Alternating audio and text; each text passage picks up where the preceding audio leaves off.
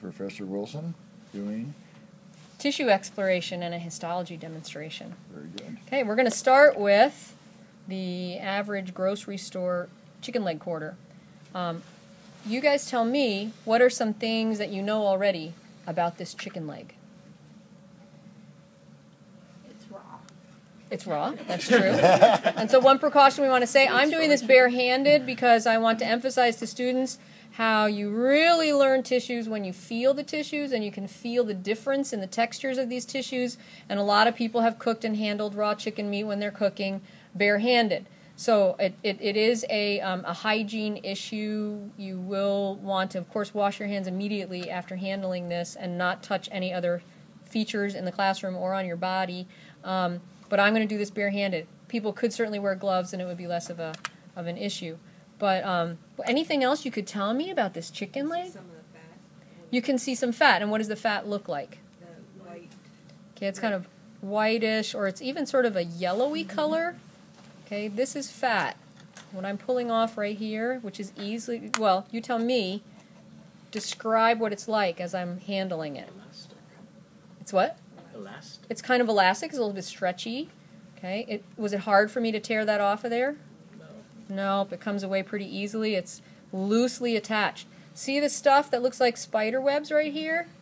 That as I pull that away, adipose tissue is a form of loose connective tissue. We describe this loose material that is holding it in place is the areolar, or what a lot of people just refer to as loose connective tissue. See how airy it is? What does that look like to people? How would you describe that tissue? Does it look like anything you've ever seen before? Definitely spider web. A spider web. Often they look like spider webs. I'm going to pull some other parts apart. We're going to run it under some water in a minute, and it'll show up really nicely. But when I pull skin off, see as I pull the skin away, there's these little, they look like fibers or mesh. You see that? Yeah. That is the loose or areolar connective tissue that connects this skin to the underlying muscle or bones that are underneath. Same thing on you. That's what holds your skin on. Okay, that's loose connective tissue. You can see the fat, like when you flipped it over, you can see the fat is on the other side. Right, so You can see it going through all the muscles. see how it's yellowy on the underside of this skin layer? That is the subcutaneous. It's a loose connective tissue layer with adipose tissue in it. And so most organisms that are having enough nutrition to store a little extra fat will have a layer of subcutaneous fat under their skin. Look at the little bubble. See that bubble that forms right here? When I'm pushing, you can make those with water by running water on here too. That's that layer of loose connective tissue trapping air. So maybe the fact that you see bubbles will help you remember that that's the airy layer. Okay. Now, Insulates them and everything. yes, it provides good insulation. Yeah, the more in colder climates, you will find animals and people have more of this subcutaneous fat. What's this bright reddish kind of stuff we're seeing? What do you think? Blood cells. There's got to be blood in there. That's why it's red. This is a softer tissue. It's a little smushier. Okay. This is these are the part of the kidneys of the chicken here. Okay, and possibly lymphatic structures in here. And they have a little bit of sponginess, but some firmness. Mostly there's going to be reticular tissue in there. And so the reticular fibers, or reticulum being a network or a mesh, those fibers will make it a little bit semi-solid, have a little bit of a shape, but still be kind of soft and spongy. So those are good to feel and fiddle around with there too. Then we have some places where now instead of let's see, let's try this. Instead of this spiderwebby stuff being airy and loose, now I'm having to pull a lot harder on it. So what's happening here, where I now have to really yank on this tissue. Okay, let me find another spot where we can yank on some of that. We're going to have to take some skin off here. Oh, here we go. Right here. Can you see, how does this right here, this area, look different from the surrounding tissue? It's a little darker. Which is darker? The surrounding. This is, what color is this? Brown. Kind of a brownish or pinkish brown. And this is more, Bluish gray. yeah, kind of bluish gray or even a whitish color.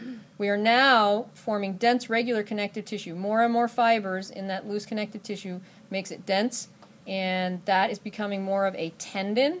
So this is what we call an aponeurosis, a sheet of tendon right here.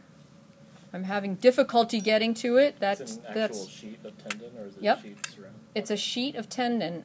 You find it in certain types of muscles where they attach instead of in a little skinny band. They attach in a sheet. Okay, now I can get my... Oh, I've got one right here. Thank you. I'm going to try and grab that. And whoa, man, that's really attached, isn't it? It's really tough. Ooh, I'm having a hard time. There. Now, look at that. When I pull that away, how does that look different from that other loose connective tissue that I was doing earlier? Look at that. It doesn't come off as stringy as the other. There. Oh, that's a nice piece right there. Can And you you see see it? the muscle coming with it. Yeah, it's attached to the muscles. So what? Elastic is the other stuff. Yeah, it's not as elastic, exactly. So what is that? It's not stretchy and it's attached to muscles. Not stretchy and attached to muscles. If I yank on it really hard, a tendon. The muscle tears more easily than the tendon tears. So the more dense the more collagen we pack in there, the more densely packed we make it, the tougher and tougher it gets. I think it looks an awful lot like strapping tape, like they use at the UPS store to package up, where it has the threads that are embedded in it, and you can't tear that stuff for anything. You have to cut through it, and that's a lot what like tendons become. Okay? And that's one of the problems that people have with injuries sometimes. You have loose connective tissue, you get an injury. You start to put down more collagen, and it begins to make that connective tissue more dense, and you get tied, the muscles get tied. It become basically immobilized. And there's some disorders that can cause that, and injuries can cause that, because you stimulated the production of extra connective tissue in there. And then that becomes basically like scarred tissue. Then the other tissue, the other types of cells and fibers get replaced with collagen. Okay, now how about this stuff right here, the part that we like to eat on the barbecued chicken? Careful. What do we like to eat? What's the part we like to chew? Those are muscles. These are the chicken muscles. Okay, and you should. These are legs. So, what kind of meat do you guys prefer to eat on chickens? You like dark? I like dark too. I'm a leg person. Who's a breast? Chicken breast. That's all my husband and my daughter will eat is the breasts. Okay, this is a dark meat, so these muscles are a nice, more of a pink brown color. If this was a breast, it would be more of a pale whitish color. And so I'd like you to go ahead and cut into some of these muscles and see what the texture of those muscles is like. And then peeking through here, I'm going to ask you guys to peel off, either use a scalpel or a scissor, peel off some of this meat from the bone. And actually, it's a really good idea. Mike, do we have a big scissor? Yeah, let's see if those will work. I may have to use the clippers. Take a scissor. I'm going to do some bone crunching here. Oh, yeah, there we go. Cut that drumstick right off of that thigh. Okay. Oh, these are sharper than my kitchen scissors at home. I might have to borrow a pair of these. Gosh, my kitchen scissors at home are terrible. Okay. So, one thing I want you to look at now is try and get that meat off of the end of the bone so you can see some cartilage. On these, it's going to look, let's kind of take a little extra time here to definitely get some crunching going here. Give me the clippers, the big clippers. Okay? Yeah, let's try these. Okay.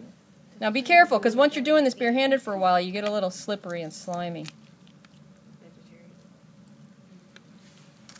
Well, just remember that this is basically a dissection, and you're doing this in the interests of learning the science and how these tissues vary.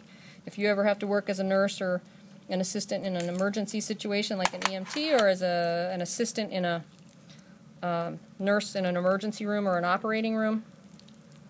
Okay, so what did I do? I just cut right through this bone.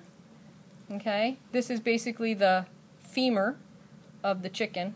Okay, and I've cut through there, and look at the internal inside that bone. Okay, now in most human long bones, in this long part down here, we're going to find yellow marrow. And so like in beef bones, if you give beef bones to your dogs, you will see, we cut through here, you'll see yellow marrow. In chicken bones, it's basically red all the way through. But the yellow marrow is a good way to store extra fat for energy.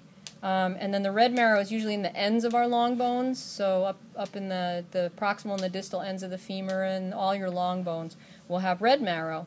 And that red marrow is where the red blood cells, well, all the blood cells basically are starting out. Your hemocytoblasts are all in the red marrow. Okay, so take a look at that. Feel the bone, feel that marrow in there when it comes out. Try and get some of this tissue off the end so you can see the cartilage on here.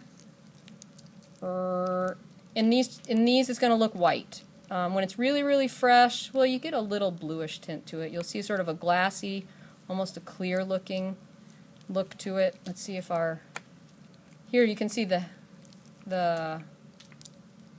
oh, actually, this would be the tibia. This would be the femur. So here's the cartilage. Just feel the cartilage. It's really smooth and glassy on here. And you want that smooth surface for that joint to be able to move freely. The other thing is, we're going to take this over to the sink. I want to run some water on it and show you an interesting thing I noticed one day when I was heating it up for our pets. You want to put it on a pause there? Okay. And we'll go take a look in the water.